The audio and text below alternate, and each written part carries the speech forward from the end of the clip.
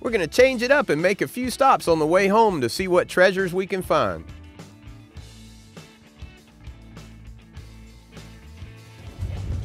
All right, let's see what we got in here.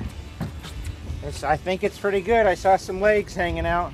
Oh, wow, look at all those crabs. Is that crazy? How many's in there? 1, 2, 3, 4, 5, 6, 7, 8. Yeah. 8 crabs, nice. You guys want to help me get the claws off, the legal sized ones? Sure. You think you can? Mm-hmm. All right, let's try to do it and not get pinched. All right, you don't want to get pinched.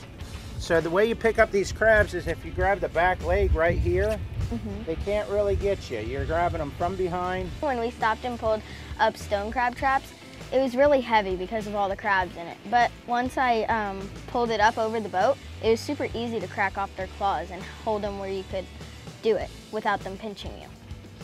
This is the best way to hold a crab, with your thumbs in the interior. He cannot get me if I keep my thumbs inside there, okay? So to take the claw, we grip it a certain way, and we make one swift motion. That's a jumbo stone crab right there.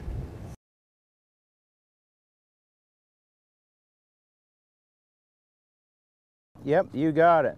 Teamwork. There you go, get it in.